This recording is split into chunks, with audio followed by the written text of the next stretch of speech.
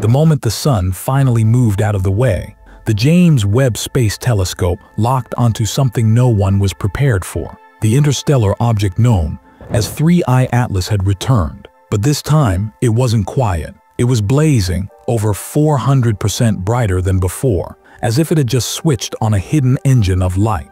Webb recorded a glow that didn't behave like dust or frozen gas. It pulsed, it moved in smooth, intentional waves, almost as if the surface was adjusting itself to the heat pouring from the sun. When astronomers sharpened the images, their screens froze. Beneath the shimmering reflection, a new shape began to appear, perfect hexagons, aligned in a metallic grid, a lattice too clean, too organized, too deliberate to belong to anything drifting randomly through the vacuum. And then, before they could process what they were seeing, another signal appeared, a faint ultraviolet flash, repeating every 247 seconds. Not chaotic, not random, but measured, precise. The kind of timing that felt closer to a coded transmission than to any natural cycle. None of it fit, not the shape, not the glow, not the pattern, because this wasn't the behavior of a comet. It wasn't the behavior of anything we've ever known.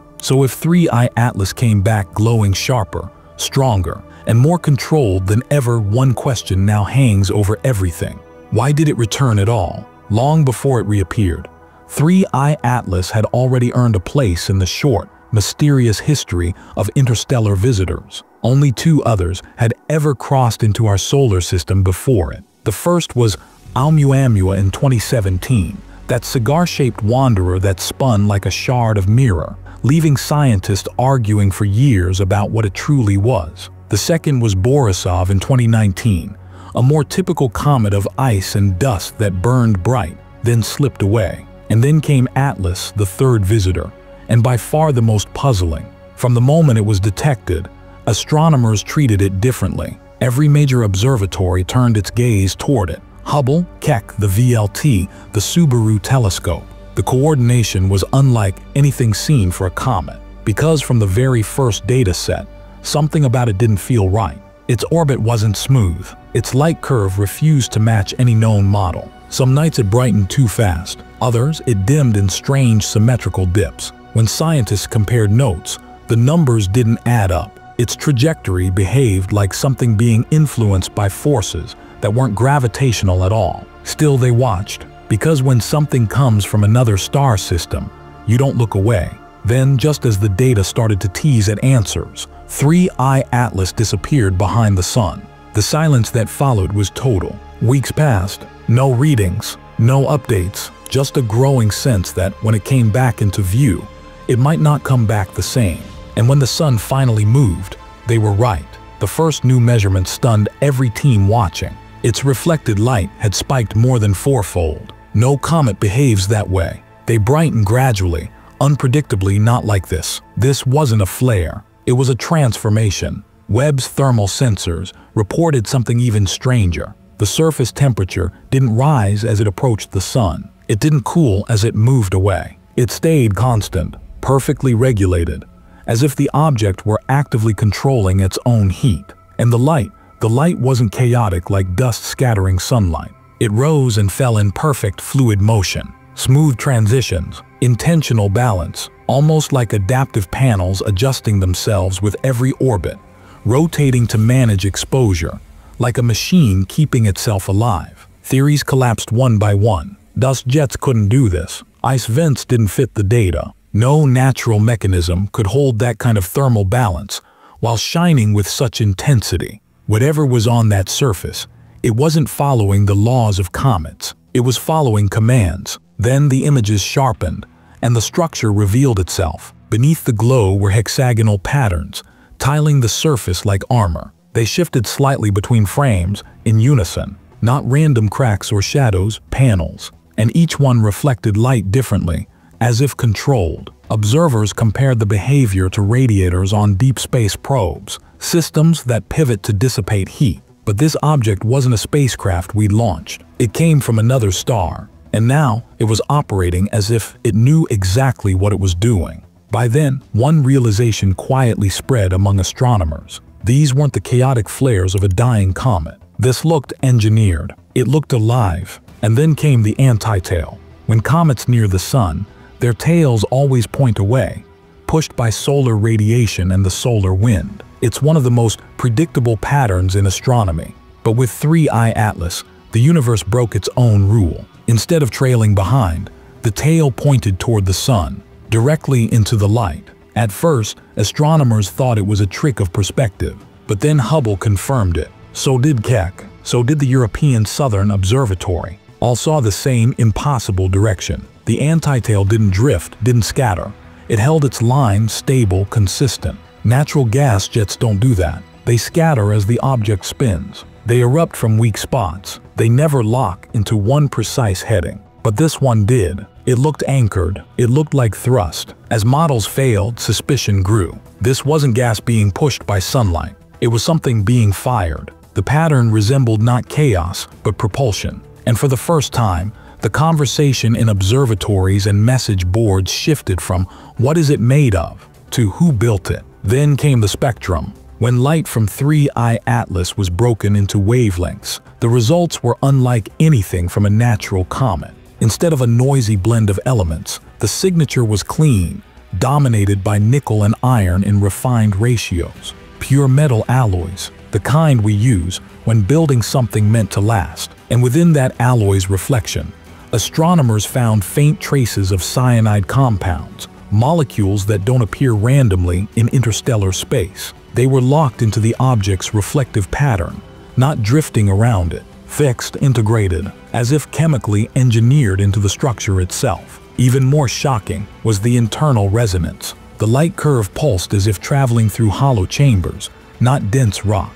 The object's measured mass didn't match its size. It was far too light, too hollow, too deliberate. Natural comets don't have cavities or internal resonance. Machines do. And that was the quiet truth settling across late-night labs and control rooms. Maybe 3I Atlas wasn't born. Maybe it was built. Then a small observatory in Spain captured the footage that changed everything. Using a 2-meter telescope, they took 159 consecutive frames. At first glance, the object drifted calmly across the dark, nothing unusual. But when the frames were stacked and played in sequence, a thin jet appeared, firing from its side. A beam of light and plasma, narrow, unwavering, sharp as a laser. It didn't bloom or scatter like dust. It didn't shift with rotation. It stayed locked, anchored to one spot. Natural vents flicker. They wobble. This didn't. This was a thrust vector. Frame by frame, the jet remained identical. Every burst carried the same intensity,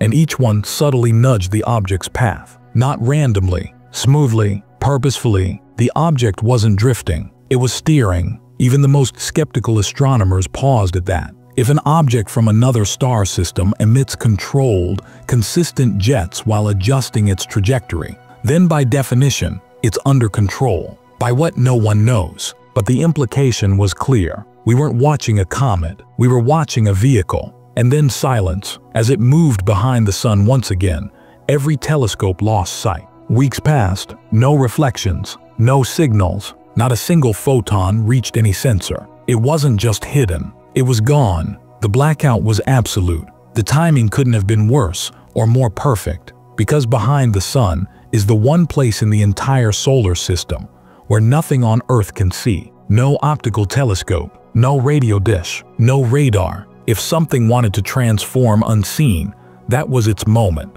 And when it came back, it was different. The glow was sharper, the structure more defined, the jets stronger, firing in a new pattern. Whatever happened behind the curtain of the sun, it wasn't random evolution. It was modification. And then the ultraviolet flashes began, pulsing every 247 seconds. Perfectly timed. No drift, no deviation. When the data was decoded, the pulses aligned with the sequence of prime numbers 2, 3, 5, 7, 11. A pattern that nature never makes on its own. A mathematical signature, the kind of signal humanity itself would send to prove intelligence. But it didn't stop there. One flash extended, lasting 13 minutes and 37 seconds. When scientists graphed the wavelength shifts, the pattern spiraled outward, a golden ratio curve, encoded with binary markers repeating in loops. A message, or at least the structure of one. SETI researchers went silent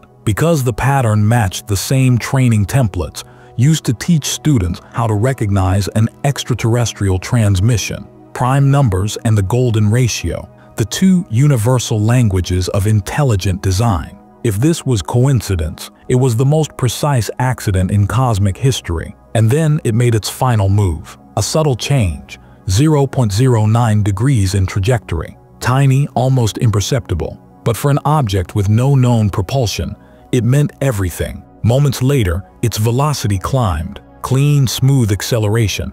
Not from sunlight, not from gravity. A controlled burn. 3I Atlas was leaving. Not tumbling into space. Not fading into entropy. Leaving as if it had completed something. It had revealed itself piece by piece. The surface, the structure, the jet, the signal. And when it was done, it simply turned and went home. Maybe it was never meant for us. Maybe we were never meant to see it. Maybe it came to check on something or someone and left before we could understand. If 3I Atlas was a probe, it didn't just pass through. It studied us, watched how we reacted, measured what we knew. And once it was finished, it vanished, quietly, perfectly, like a machine obeying orders written long before humanity learned to look up. So the question isn't whether it was real, it's why it came back, and what message it left behind when it did. Because somewhere in the silence between those ultraviolet pulses, somewhere in the math and the light, the universe may have finally answered a question we've been asking for centuries. We are not alone. That's it for today. Let us know what you think 3I Atlas really is in the comments below. And subscribe to Astro Dynasty, because the next revelation from the sky may already be on its way.